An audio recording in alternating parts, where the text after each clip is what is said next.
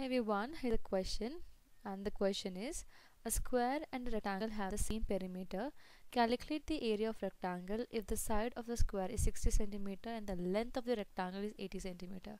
So they have first given that square and rectangle they have a same perimeter, and secondly they have given that side of the square is 60 centimeter and they have given only the length of rectangle, which is 80. And what we have to find out? We have to find out the area of rectangle.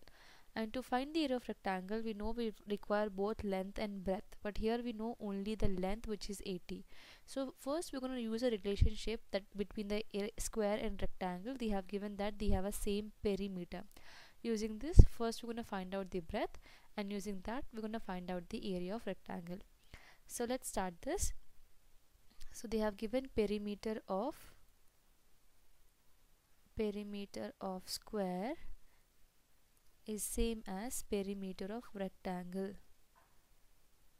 Perimeter of rectangle. Now I'm going to substitute the formulas here. A perimeter of square is 4 into side, and the perimeter of rectangle is 2 into L plus B, or 2 into L plus 2 into B. You can write even that. So here I'm gonna open that 2 into L plus 2 into B. I'm gonna write down instead of 2 into L plus B. Now we're going to substitute the values what we know. We know side is 60 centimeters, so 4 into 60 is equal to 2 into length is given, it is 80, so 2 into 80 plus 2b. We don't know breadth, so I'm going to write down 2b itself.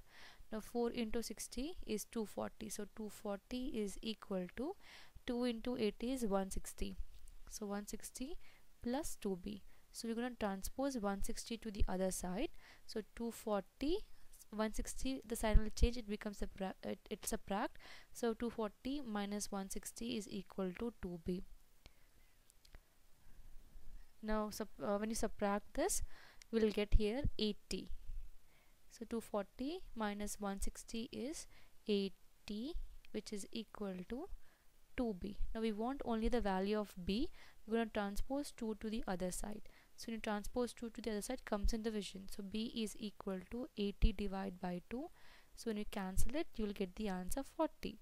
So we got breadth is equal to 40 centimeter. Now we know what is length. Length is 80 centimeter. We know breadth, it is 40 centimeter. Now we have to find out the area of rectangle. So area of rectangle will be, area of rectangle is equal to length into breadth. So length is it's given 80, so 80 multiplied by breadth, which is 40. So this will be equal to 3200 centimeter square. So I hope this question is clear, and if you have any other question or doubt, you can write a comment. Thank you so much for watching.